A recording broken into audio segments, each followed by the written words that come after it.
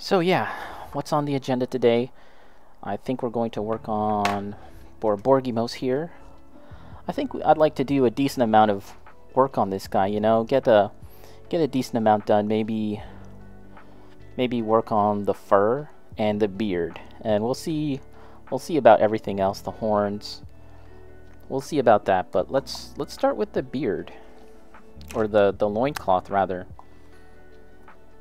So for the loincloth, I've actually been doing a bit of research as to what would look realistic, and I ended up looking up like Himalayan yaks and the kind of fur that they have, the shaggy fur of a yak, and I think that's the best way to go for what we want to do here. And yaks kind of have like this like blonde hair at the tips. It's almost like frosted tips, like they're a boy band from the 90s or something. So let's go with that. Let's try and achieve something along those lines. So we're just gonna get some paint here, set that up. Oh, gotta move this aside. I've got a couple projects on the go, and they're all in various states of completion. But I do want to get this kind of squared away ASAP. Well, not ASAP, but you know, sooner rather than later. I shook my paints previously, so we don't have to spend any time shaking our paint. At least the paints that I've selected for the time being. I'm just going to get out some various brown tones because I think that's going to be useful.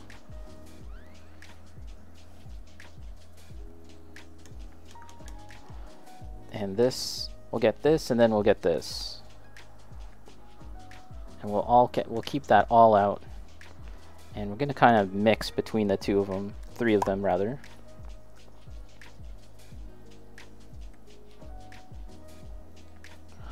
One thing I've noticed that people who use a wet palette, they're like really good at keeping the paint only in the areas that they want on their palette. It's a weird thing to say, but as you can see, I've just sort of dabbled like some right here, and as I'm mixing, this whole sheet will then get filled with mixed colors and paints. But I find that a lot of people who use this method, they tend to keep all of it really nice and tidy, which I'm not capable of doing.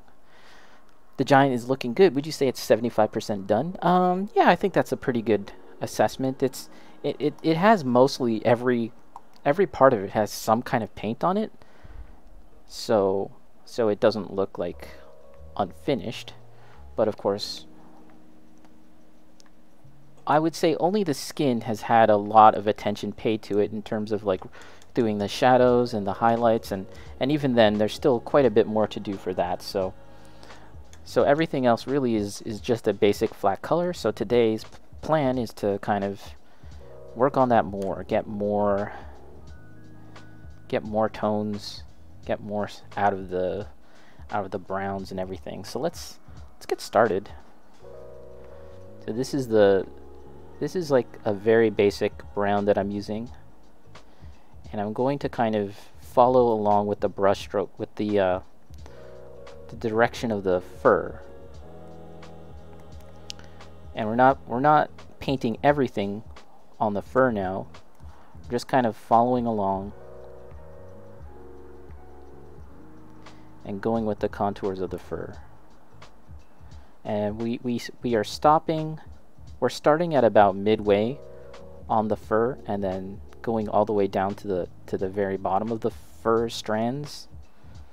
But we are not getting the very top. At the very top, we're going to kind of get darker. That's the plan, at least, guys.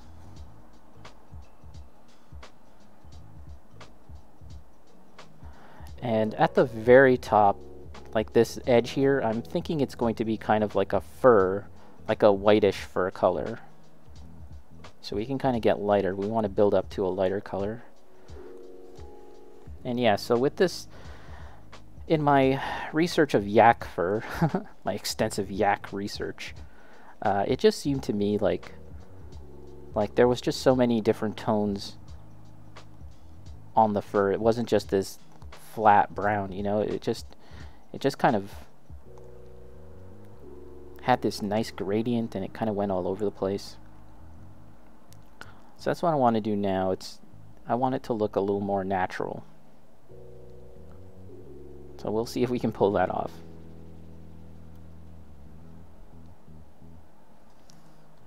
So there you have it. That's mostly the fur with this pass. We don't really need to do any more. Just want to make sure the tips are kind of like taken care of. And there's parts like this leather here, and I haven't really thought much about what I want to do with that. Maybe we'll just go darker, but we won't use the same kind of shadowing and shading and highlighting as I'm doing now. So now the same is going to apply to the back.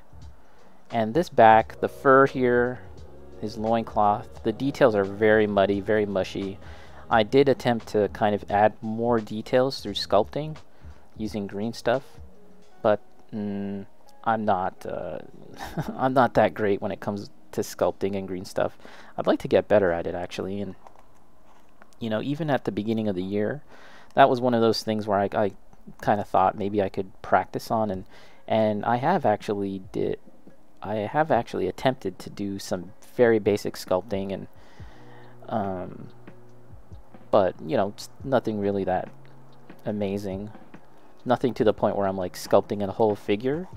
I feel like I'm quite far away from that, if I'm already having problems with like loincloth fur. But yeah, the state that this was in, straight out the box, with the fur, it was just a little weird to me. It was just a little... what's the word I'm looking for?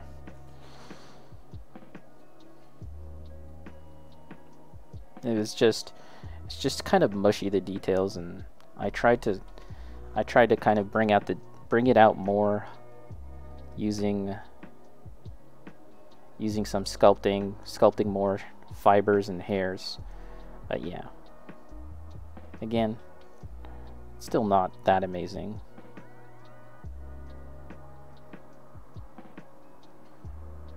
But yeah, like I actually like this model. It's pretty nice, but it does make me appreciate like the quality of miniature sculpting from like Games Workshop or other manufacturers, where things are just a whole lot more crisp. That's something that I've kind of harped on before. Was like just like the crispness of the details. That's just something that GW is just really good at, and it seems like there's a lot of companies that are building or manufacturing stuff these days that are getting really good at it too. So it's pretty exciting, getting like competition. Okay, a couple things to keep in mind for my own personal development as I'm painting here is hold the brush a little more loosely. Something I've been trying to practice. Got a death grip on that thing.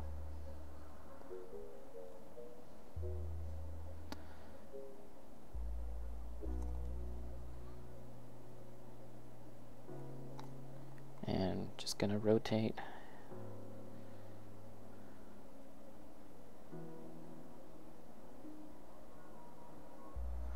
And eventually I'm planning on like kind of painting in more detail, more than is actually present on the model, via just thin strokes of strands. I'm planning on just bringing out more detail like that, and that's why I'm kind of painting in like a slashing motion, just trying to like convey a bit of that fur, sense of fur with that. And I think this is really going to come out a lot more once we get to like the highlights and the shadows. Right now it's still pretty mid, like all of this is very mid-tone looking, and it's not too far removed from the base tone, the base coat. Let's get a bit of this, might as well. I really don't know what this is supposed to be in terms of like the material. Maybe some kind of something like a reed, barbs, twine, but I figure let's just kind of hit this a bit too while we're here with this color. Just a bit.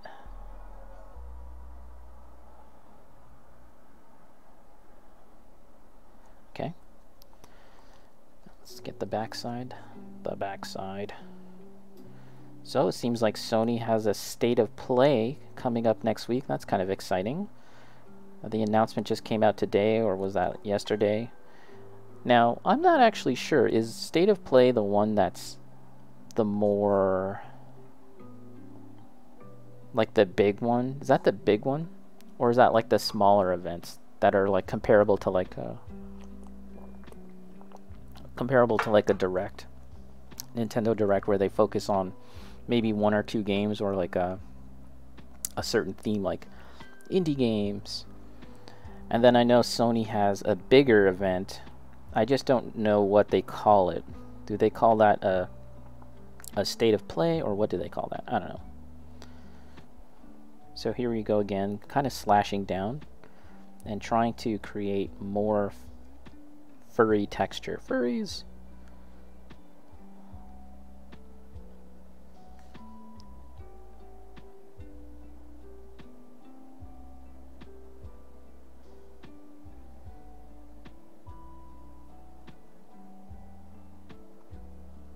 And I'm hoping that some of the detail gets picked up on the raised parts, and some of it I'm actually just creating the detail itself through the paint.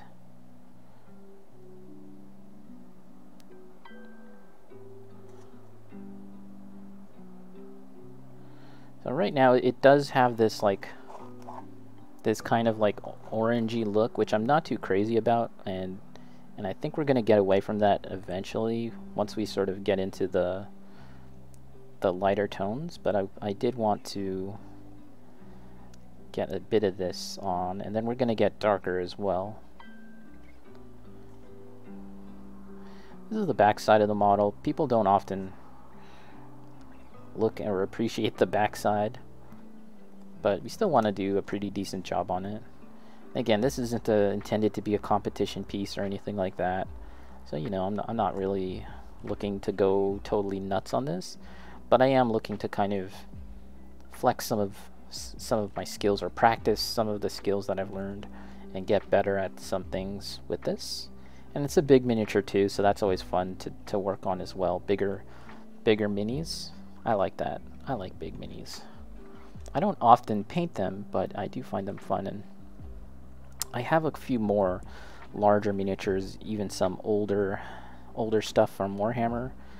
They would require some stripping, but I think I would be willing to strip some of my models, some of my older stuff. Or actually, it's not that they're like complete anyways. I have like a wyvern for the orcs, and yeah, that model I never finished, and it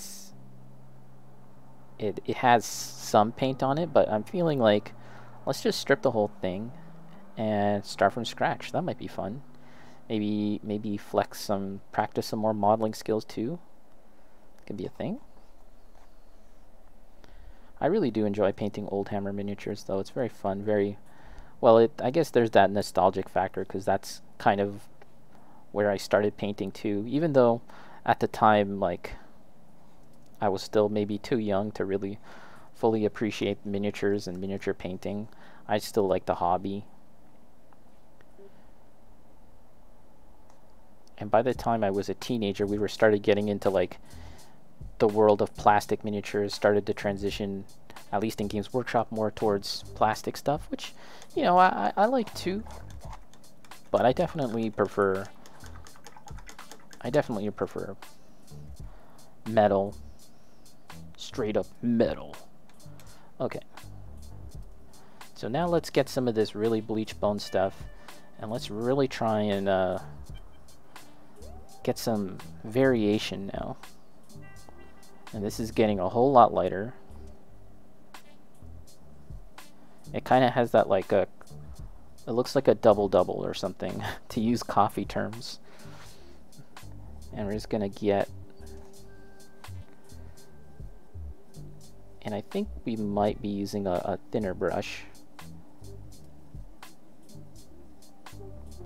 that might be the strat. I always say that and I end up using the same brush, so I don't know.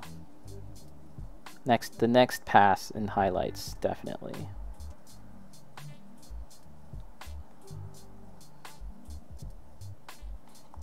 Okay, let's use a smaller brush. What do we got? What do we got? Let's use our really, really long and thin one, which I cannot locate at the moment. Where are you at? Where's my brush at? Oh, it's on the floor. 1 second. So today is a cloudy, overcast day here in Ontario, my region of Ontario. It's not too nice, kind of sucks, but it's okay.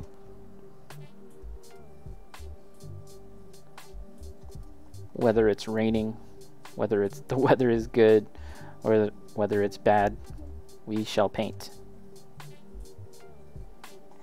Okay, and I'm already using my thumb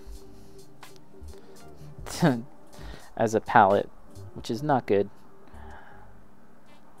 Let's just use the cup itself. Yeah, I'm getting a lot more control now with this thinner brush. And we just want to mark out these strands. Paint stranding, that stranding.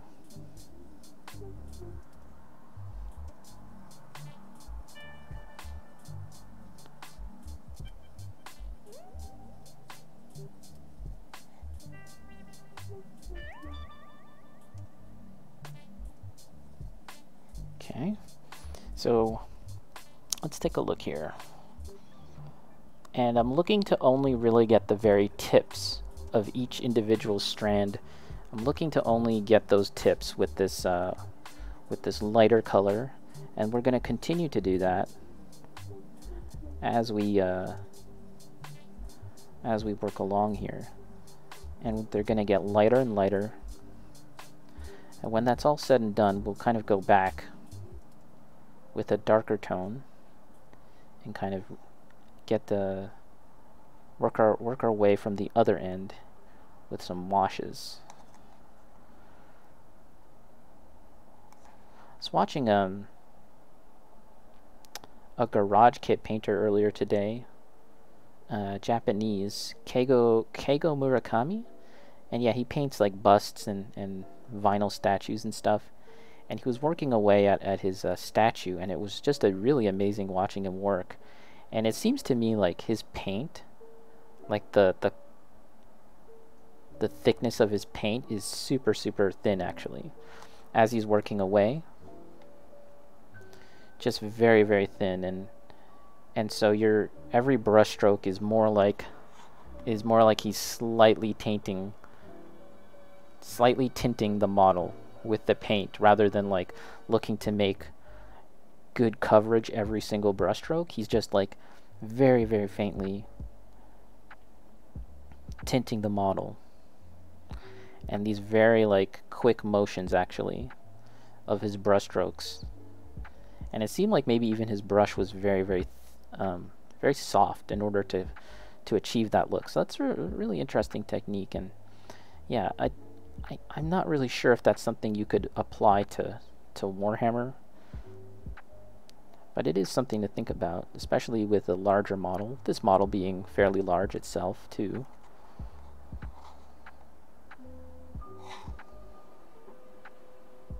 Okay, and we're just going to continue on working our way around and getting these lighter tips. And again, we're running into this issue of soft detail at parts where I'm just not 100% sure what it is they were intending to communicate with some of these details.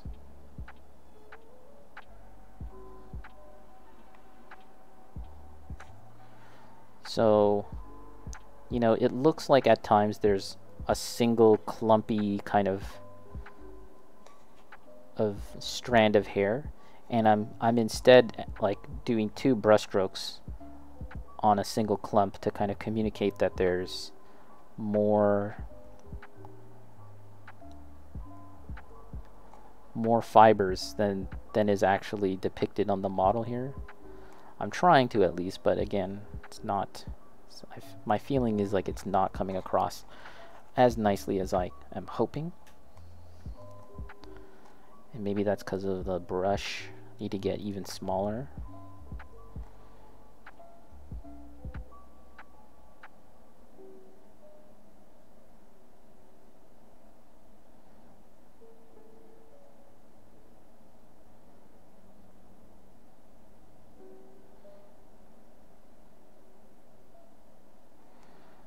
Yeah, and there's a bit of a kind of yellowish mustardy look that I'm picking up now, which I'm not too crazy about, but I'm hoping that that'll kind of come down and it'll kind of disappear after a few more layers, after we get lighter and lighter. Yeah, it's definitely not my intention to have a mustardy looking loincloth here.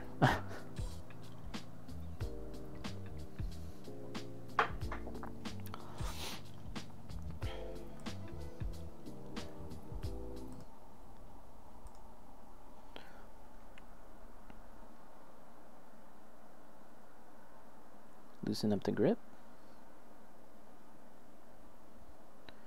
And as I said, I did want to get the upper parts here to be kind of more fuzzy and more white. So we're going to try and bring that out.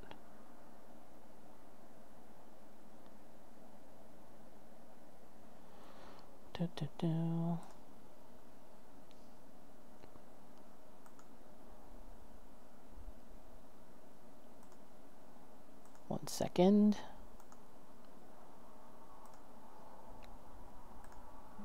The added fur looks unnoticeable in the sense that it kind of blends with what's already there. That's a good thing, right? I think. I don't want it to be too noticeable that my amateurish attempt at creating fur. I don't want it to be that noticeable.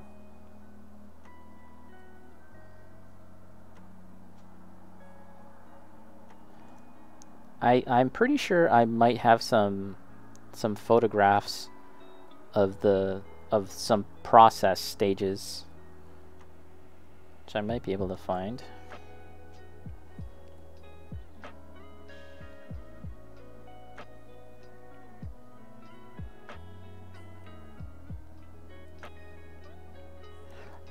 Weirdly enough, some of this fur actually goes over the straps in a weird way, and it's a little strange looking.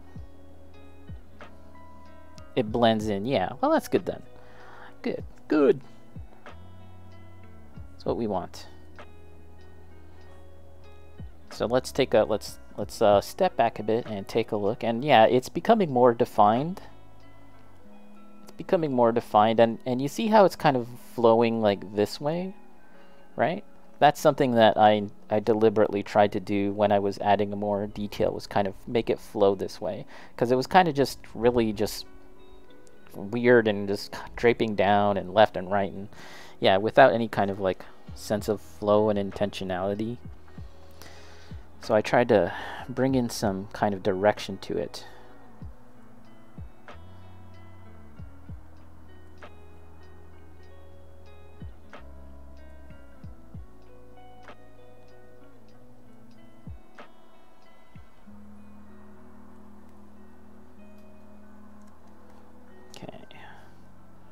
This guy is so big that I can't really even use the large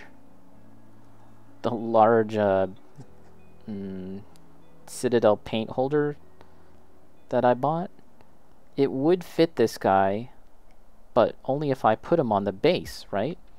And I don't want to put him on the plastic base right now because I intend to kind of do a bit more sculpting to it. So yeah, kind of stuck in a quarry there, where I just have to rely on this method, which is fine.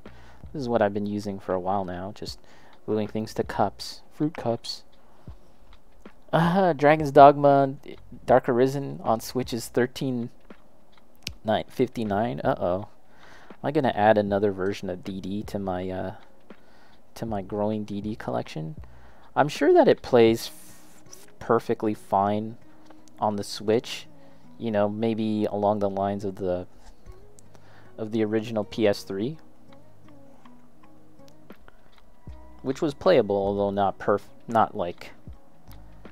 amazing, right? Especially in light of the PC version and everything, or even the PS4 version for that matter.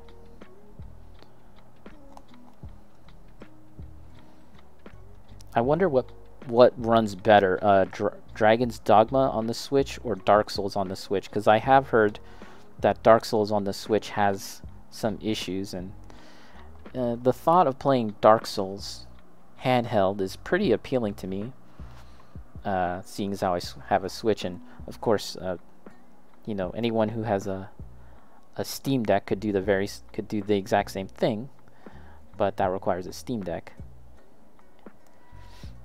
It does appeal to me, but I don't know how it performs. I think it doesn't perform well, and I wonder if Dragon's Dogma might have the same fate. You know, generally Dragon's Dogma, it's a Capcom game, so they are kind of mindful of the performance of their games more than someone like From Software, where, you know, sometimes they just made their games and didn't really pay too much attention to the performance.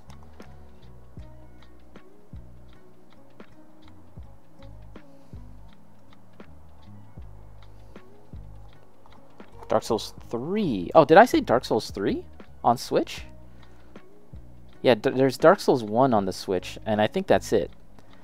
I feel like Dark Souls 2 could easily run on the Switch as well. However, I don't believe that there's a Dark Souls 2 on Switch, and at this point there probably never will be, right? It's been too long. Dark Souls 3, there's a game that I played a decent amount of it, but I actually didn't play any of the DLC. I know you did, and it seemed like you liked it.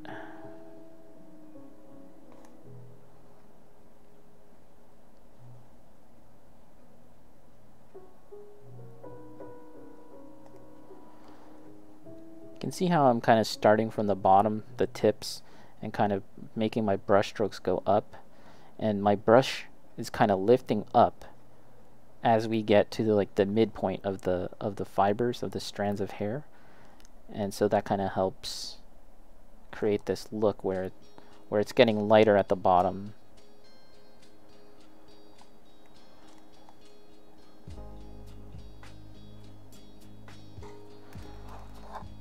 Let's wash our brush.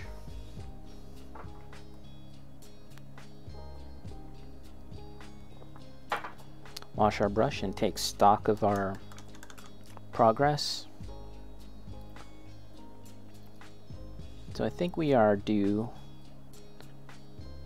to work on the next stage, but I am noticing a couple of areas that need some attention, so let's address that.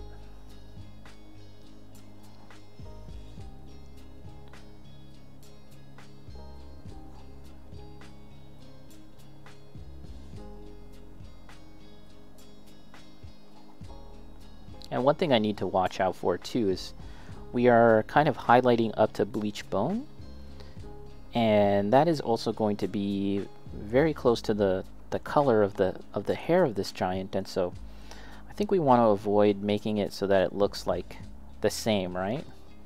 So we're gonna have to be mindful of that and kind of shade appropriately, and maybe do some glazes to kind of create a difference. So I'll have to think about that too.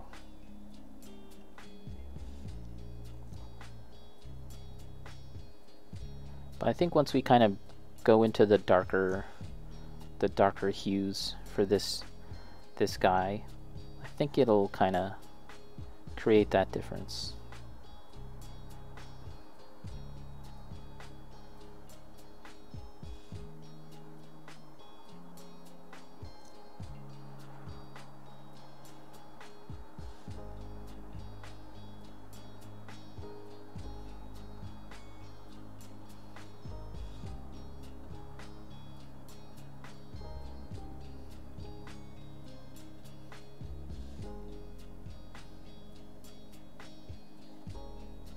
Okay. Now let's just take another quick look at all the angles here and make sure we've gotten all the angles for this.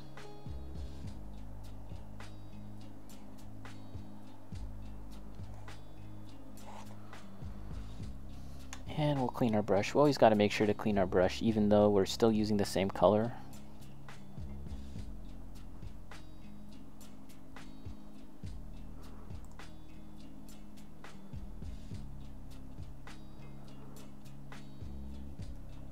Okay.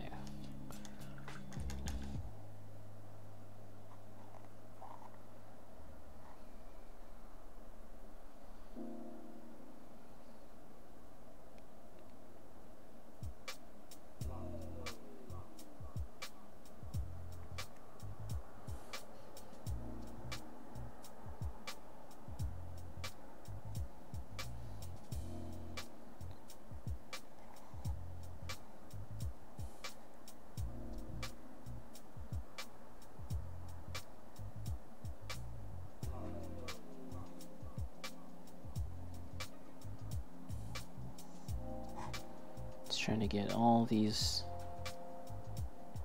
angles for as overcast as it is today. I do feel a bit of the humidity, which isn't super fun. But you know, that's just how it is. If you're living in Canada.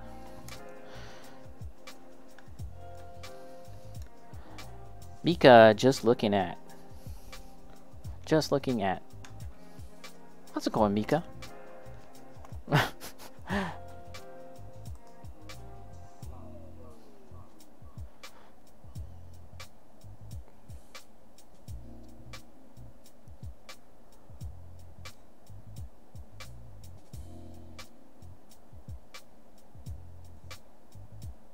Okay, yeah, we gotta get darker.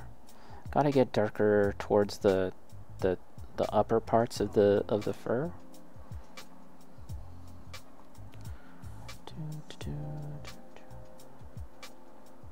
Okay.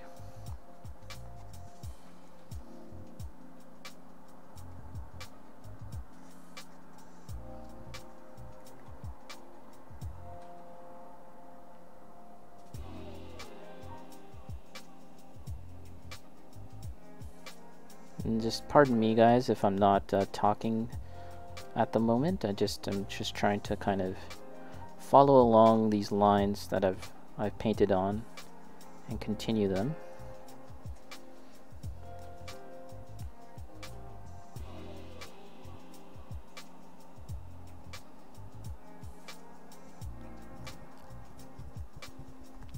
Mika, just looking at Valkyrie and Orc flyer conversions to source some inspiration from my Brood Brothers bomber. Oh, okay. So have you found any inspiration then from what you were looking at? That sounds cool.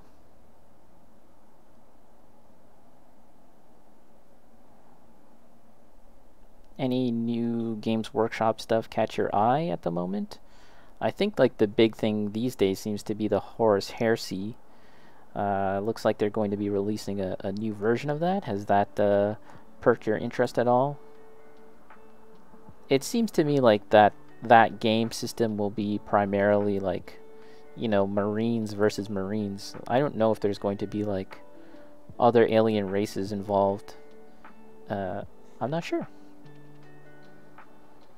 It seems like it would, right? But at the moment, everything seems very marketed towards the different kinds of like older types of chapters and Marines, I guess.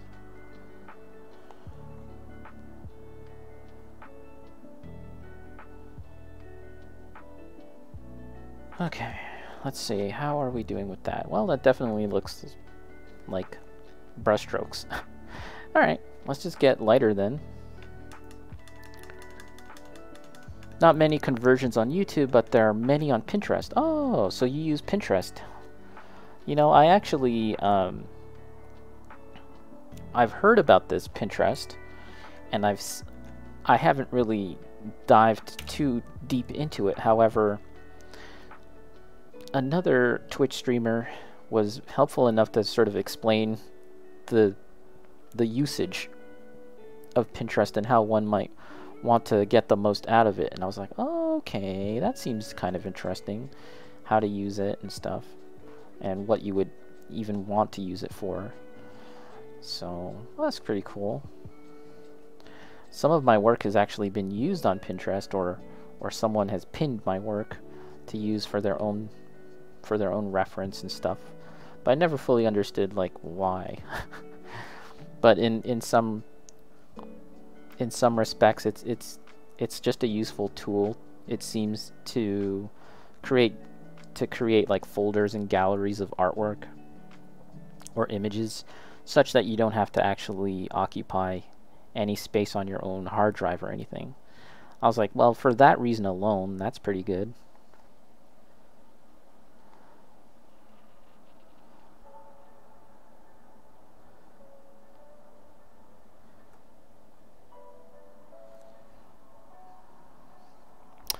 Mika, the new Contemptor and Spartan look interesting, but I'm more looking towards the squats. Oh yeah, the squats.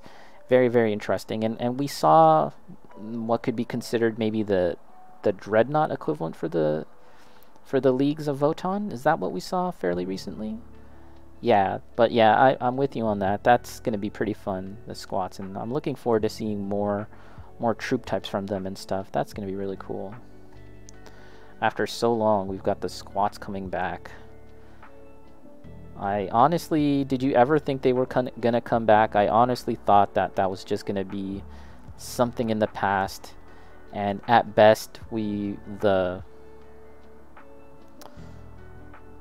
Necromunda squat mercenary, I think, that was released, Gun for Hire, that was released a couple years back. I thought that was going to be the extent of like the squats, but that's cool.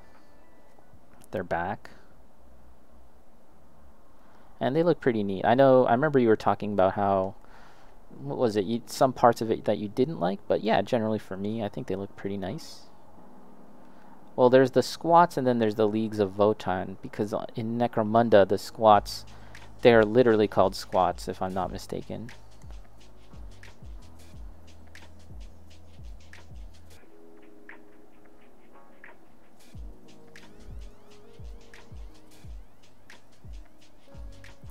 Oh, did I catch this one? Mika, Pinterest is so great for me organizing my ideas into mood boards. Yeah. I think I might actually end up getting a Pinterest account, because for that very same reason. So yeah, the Twitch streamer that I was talking about, they were showing me how they use it, and it was like for creating, if you were like trying to create color schemes, or even like for reference for your own personal characters and stuff, Pinterest could be used for that purpose too. And I was like, oh, that's pretty cool.